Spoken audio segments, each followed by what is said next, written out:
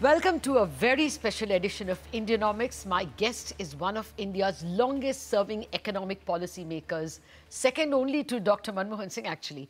My guest is Dr. C Rangarajan, former Reserve Bank of India Governor, 12th Finance Commission Chairman, former Chairman of the Prime Minister's Economic Advisory Council.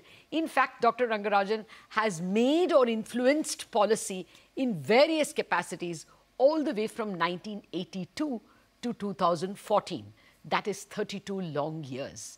Now he has put down the takeaways from all these 32 years in his just published autobiography titled Forks in the Road, My Days in RBI and Beyond. Dr. Rangarajan, before I come to you, sir, about your book, let me just add, for the benefit of my viewers, how seminal was your era in the Reserve Bank. 1992 to 1997 is perhaps the most important 5 years in RBI's 85-year-old history. Those were the years that transformed India from a command and license economy to a market-driven economy. They freed India from the Hindu rate of growth of 3.5% until then, mostly till the 70s, to a 5 to 6% growth in the 90s, and then to the 7 to 8% growth in the 2000s. Dr. Rangarajan, congratulations on writing this book and for agreeing to speak to me today.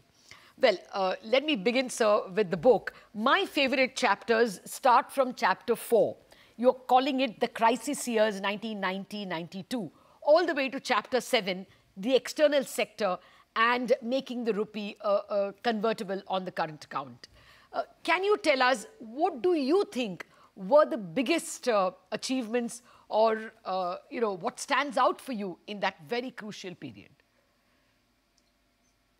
Well, there are many things that happened between 1992 and 97. But even in the 80s, a lot of effort was made in order to bring about changes in the approach to monetary policy and in the conduct of monetary policy, and revitalizing the money market and so on. The attempt to reorient monetary policy started in the middle of 1980s, but it can bloom into its full phase only between 1992 and 97. I would say that in some sense,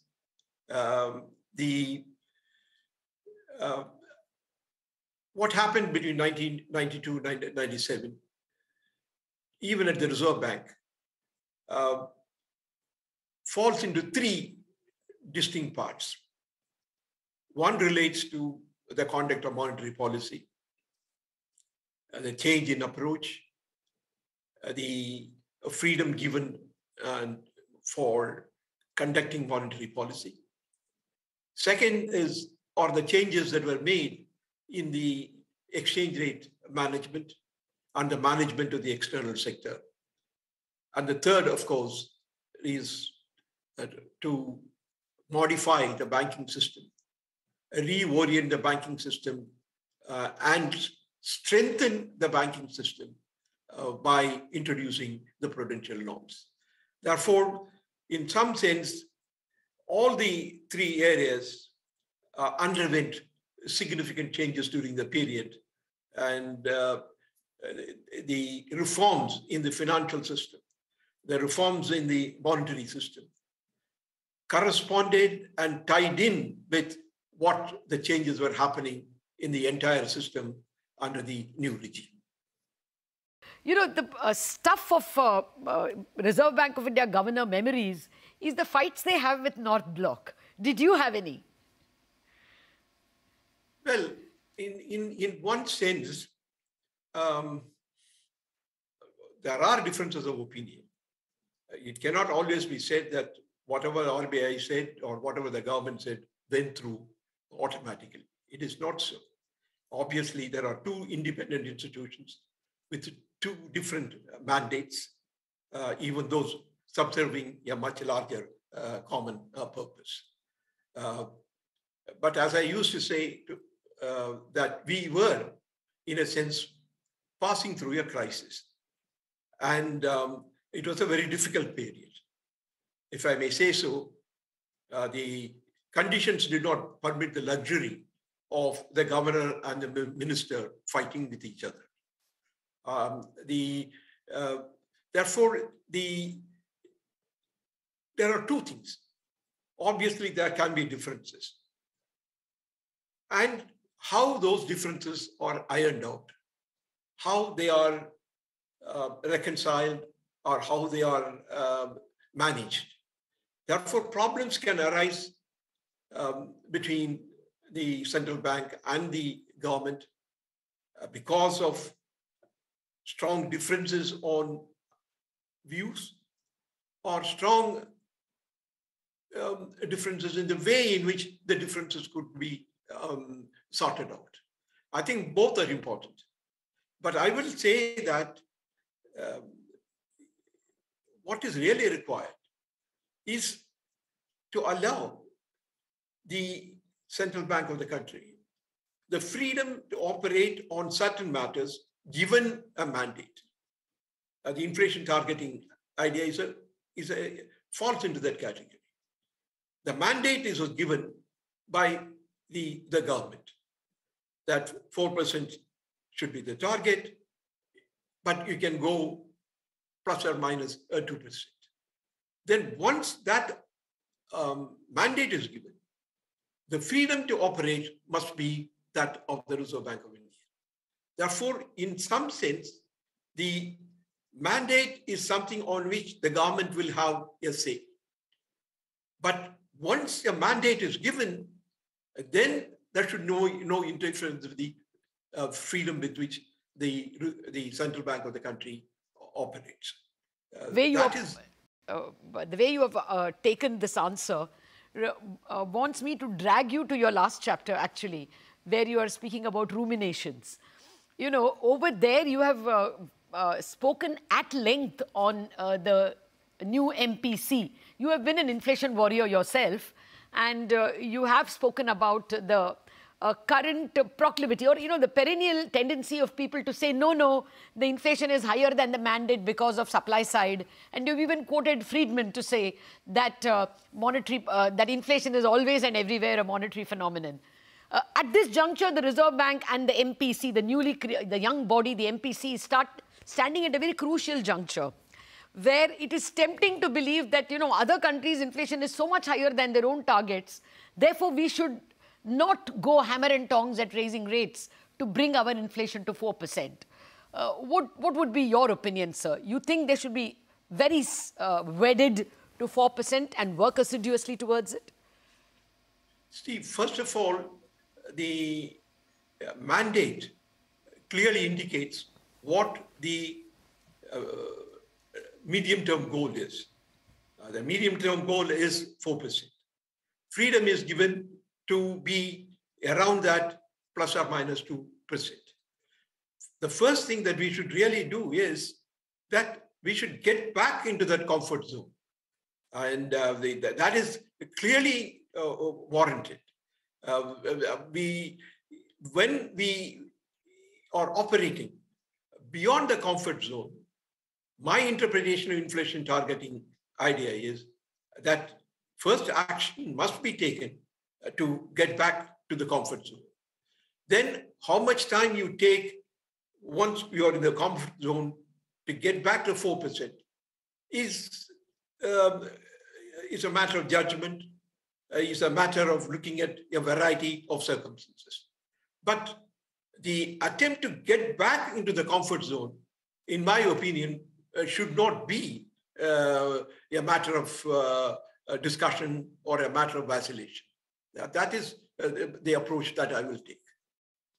I don't think the MPC is disputing that point at all.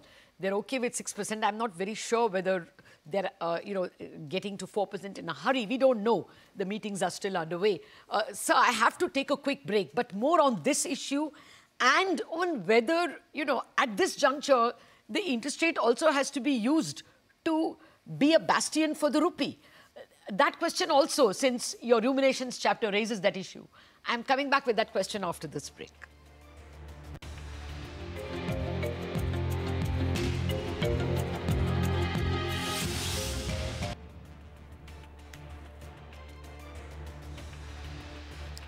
Welcome back to this very special Indianomics, where we are discussing the newly published autobiography of former former RBI Governor Dr. C Rangarajan.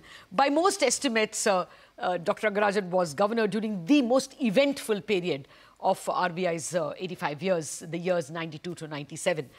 Dr. Rangarajan, thank you for waiting on. I'm coming back to the questions on the 92-97 period again. But before that, we were talking about the MPC. At the moment, the external members of the MPC believe that theirs is a domestic mandate to bring down inflation. But RBI is a full-service central bank and has to worry on the fact that the Fed is hiking rates in a hurry. And there is an interest rate differential which can have an impact on the currency. There is also a current account deficit which is running close to 3%. So do you think interest rates will have to be thought of not just for inflation? No, it so happens at the present moment, the action required to take care of the external problem, that is to prevent a very sharp deterioration in the value of the rupee, also coincides with the measure necessary to bring down inflation. It is not a conflict that you are seeing. Therefore, in my opinion, the objective of trying to bring down inflation coincides with the objective of also acting on the external value of the rupee. To me, it happens to be one instance in which there is no conflict of action.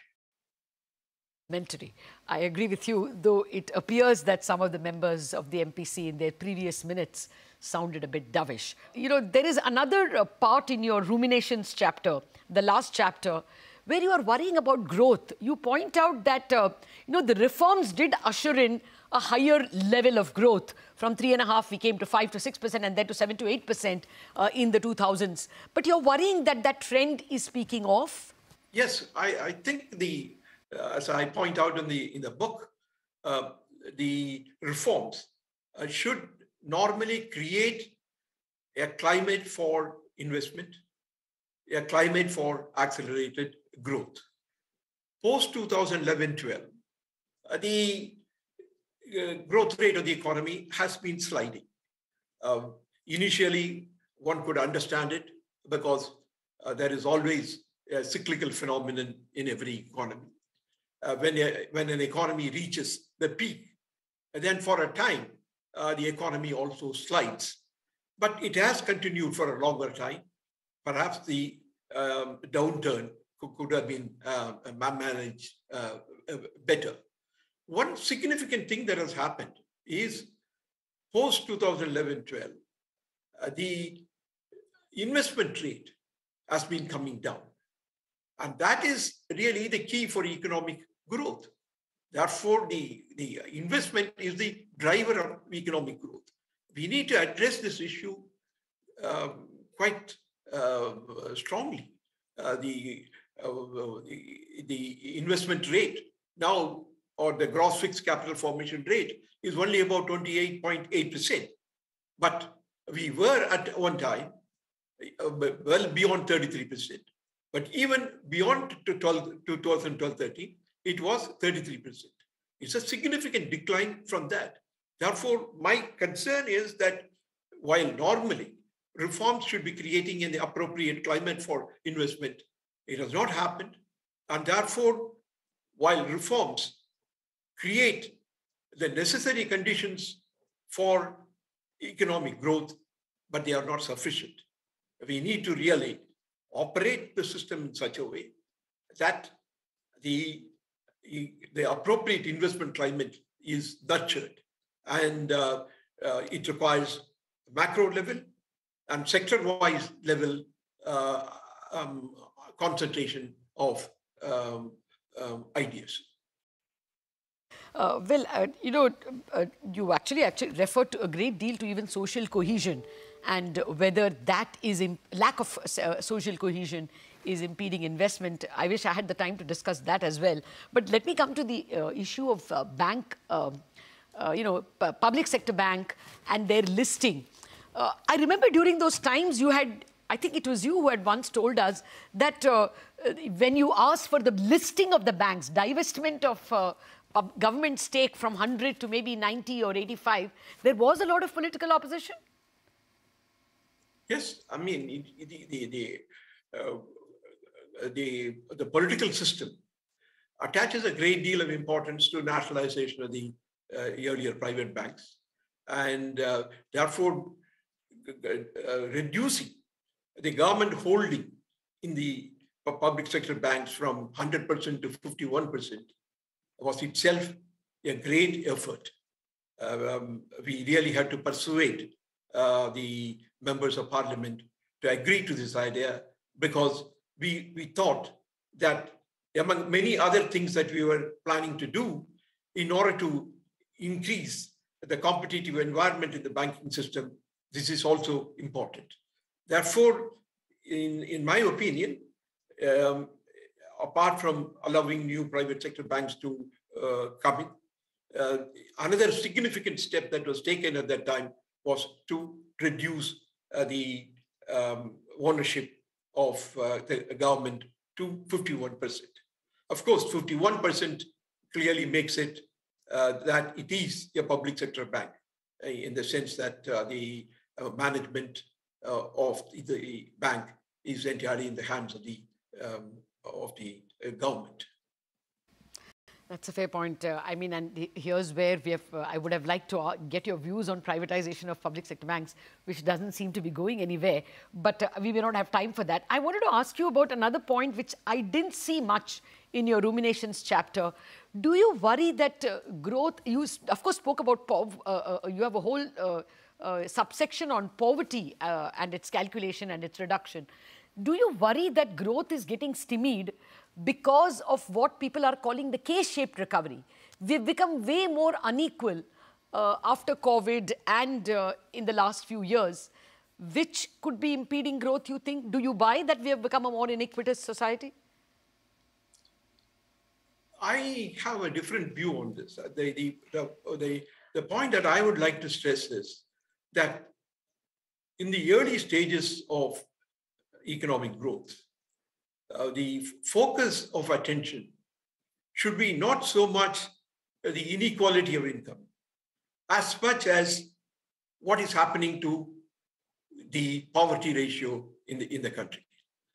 As you can see, that poverty ratio may be coming down, but measured by some of the inequality indicators, the inequality may be increased.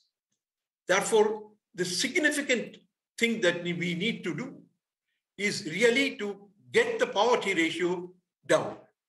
And one important thing that happened in the high growth period between 2005-06 and 2011-12 was the substantial reduction in the poverty ratio. High growth supported by social safety nets can really bring the poverty ratio down. I am afraid that since the growth rate has slowed down after 2011-12, and as a consequence of it, perhaps the poverty ratio is not coming down in the way in which it was coming down during the earlier period. Perhaps it may have also increased. It is that is the one that we need to worry about. High growth gives two opportunities. One, there is a trickle-down effect anyway. May not be that strong. It depends upon how the growth process takes shape. But another thing, the higher the rate of growth of the economy, the higher the resources that are available to the government, and therefore the capability to install and provide social safety nets increases. Look at it. It is the period during 2005-06 to the 2011-12, we introduced the Rural Employment Guarantee Scheme. The extended food security system was also introduced during that period. Therefore, high growth accompanied by a policy of installing social safety nets will bring down the poverty ratio. And I would really emphasize that the focus of attention now must be on poverty ratio. Well, it is, I guess, because the government has the Pradhan Mantri Anna Yojana. So they are paying some attention to that. Maybe I should squeeze one last question, sir. You are speaking about states should be given the right for income tax. Are you in favor of it? You discuss it at one point. See, the point really is that we are all discussing about how the vertical imbalance can be filled and how certain states have to be given additional support because of the status of the states in terms of per capita income. But one idea is, can we increase the ability of the state governments to tax more, and therefore the question or the need for correcting the vertical imbalances may come down. It is in that context I felt that, yes, there are many other countries of the world where the states, besides the federal government, is also being given the power to levy income tax. But I must also say this, that even in the United States, the power to levy income tax is given to states, that many states do not levy it because of the competition among states, not to make it costly for enterprises to run. But always, even in the United States, it's a very simple mechanism. They don't have any separate rules on exemption limit and so on and so forth. What they do is they take the taxable income as determined by the rules of the federal government and add a tax on it. Therefore, the return that you file for the state government is only one page. It starts with what the federal income tax regime says, and on it, yes, a certain percentage is levied on it. I think it is worth looking at it, but it should not essentially be made very onerous. But the very fact that the state governments can differ in the rate of taxation may compel them not to overdo it. But it is an idea which I think is worth looking at. Well, Dr. Rangarajan, out of time, but it was a pleasure reading your book and an even greater pleasure speaking with you. Thank you very much for joining me, and from all of us at CNBC TV18, we wish you a very healthy future. Thank you very much, Latha. Thank you.